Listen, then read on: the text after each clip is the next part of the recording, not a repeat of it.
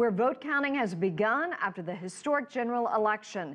This is Myanmar's first openly contested national election in 25 years. Turnout is reported at 80%, and observers characterize voting as smooth and peaceful. They also say it's a test of the transition from military rule to democracy. CCTV's Rian Maelzer is at the polls. Voters showed off their ink-stained fingers as a badge of pride, a symbol of how much this day means to them after all the years of waiting and hoping. Planeloads of Myanmar migrant workers who were unable to register in time to vote overseas returned home for the election. In downtown Yangon, many shops closed to allow their workers to go to their hometowns to vote. People lined up well before dawn, stood in lines for hours in the heat, but they all believed it was worth it.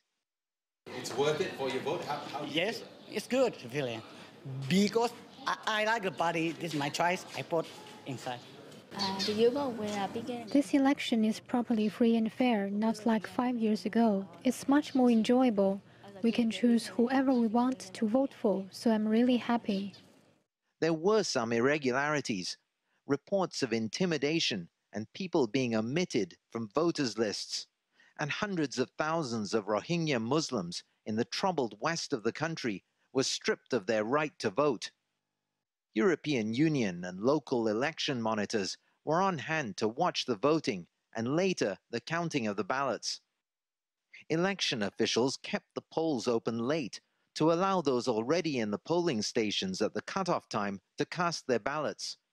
For many, the overriding emotion was one of joy, the overriding hope for change. I'm absolutely thrilled about it.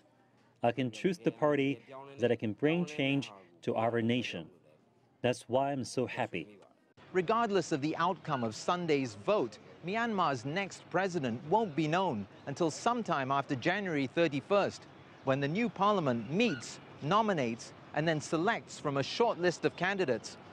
One name that won't be on that list is Aung San Suu Kyi, who is constitutionally barred from holding the country's top post. Rian Maelzer, CCTV, Yangon.